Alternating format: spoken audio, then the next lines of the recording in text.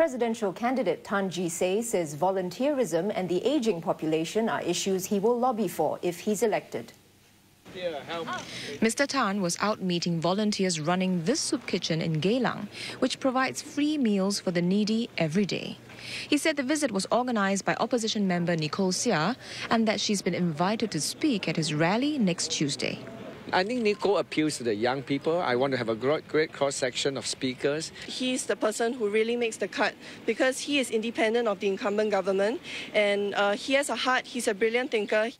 The former civil servant also visited an elderly home next door and echoed the home's concern that the income ceiling for long-term care subsidies may be too low. They need help to cope with rising prices because they have contributed to the country in the past, if you look at it from the economic point of view. But if you look at it from the compassionate point of view, they are our own people and they need help. He told reporters he was part of a government committee on problems of the aged, chaired by former Health Minister Hau Yun-chong in the 1980s.